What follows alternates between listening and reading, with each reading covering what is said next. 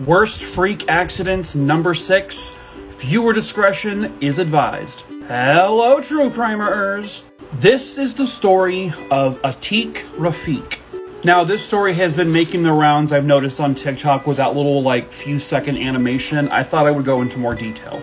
Atiq was a 24-year-old father of a 2-year-old girl. On the evening of March 9th, 2018, Atiq went to see a film at the View Cinemas. And this was in Star City, Birmingham, which is in the UK. Now, this particular theater, like a lot of theaters nowadays, have the electronic chairs with the footrests you can raise, that kind of thing. Some of them even have call buttons to bring waiters and stuff to you. I know we have a few of those here in the United States. So at some point during the movie, Atiq noticed that his keys and his cell phone had fallen somewhere in the chair. I think we've all been there before.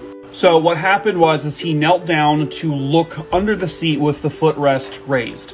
For some reason, the footrest began to lower on its own. No one pressed any buttons to make that happen. His wife immediately noticed, and she's trying to lift up the actual seat. It lowered so quickly that he didn't even have time to really realize what was actually going on. But yeah, his wife was there desperately trying to lift it up. He was trying to struggle out of it, but he couldn't. It had completely closed on his neck.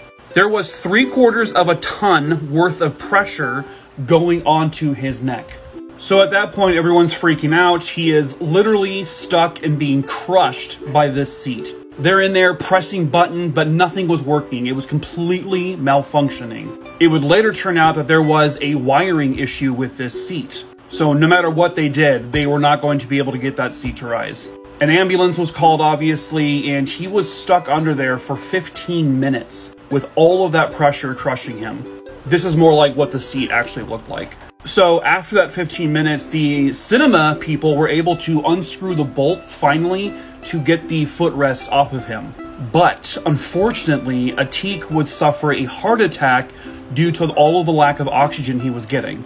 Atiq would remain alive for roughly a week before he would die in the hospital. His cause of death ultimately was a hypoxic brain injury.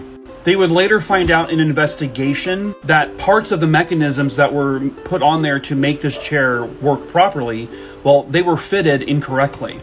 And none of the seats in this theater were ever actually tested before they went into use. So this particular cinema chain, View, was fined £750,000, which is a little over $1 million US. And View Cinemas took complete blame for the incident.